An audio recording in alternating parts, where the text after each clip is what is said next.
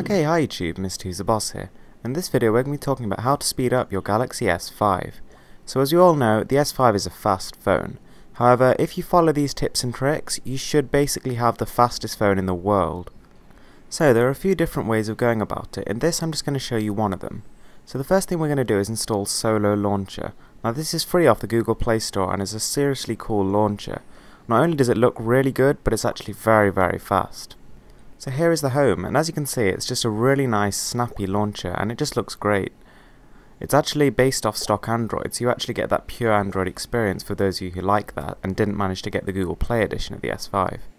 On top of that, we've actually got full gesture support, so we can actually, do things loads faster on our phone. We could make a double tap open up a certain application, for example, if we used it very often. It's just, limitless possibilities here. So as well as increasing the performance of your device, a third-party launcher actually does a lot in the way of customization. You can change things like the animations that you have in your app drawer on your home screen. And there's just a lot more that you can do, more than the original sort of change wallpaper that you had in the stock launcher. So another thing I really recommend you do is download an app cleaner.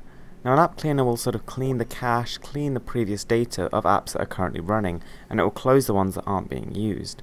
Now this just frees up the memory, i.e. the RAM of the phone, and considering the S5 only has 2 GB as opposed to 3 GB, this is more important than ever. So number 3, I really recommend you install a third-party browser.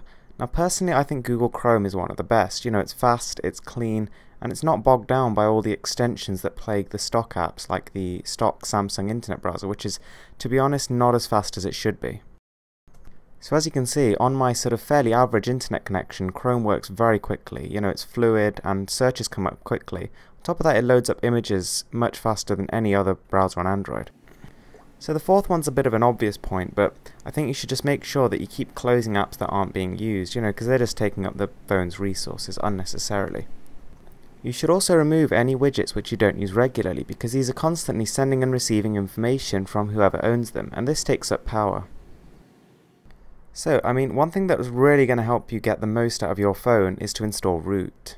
Now root basically just allows you to do whatever on earth you want, so you can overclock your phone to make it run faster, you can install ad blockers to get rid of ads, and you can even install apps that actually allow you to remove the bloatware previously on your device.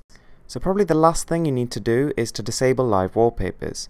While these do look quite nice, they're a total hog on your battery, and they also do lower performance because the processor's got to constantly handle the moving particles and objects as well as everything else.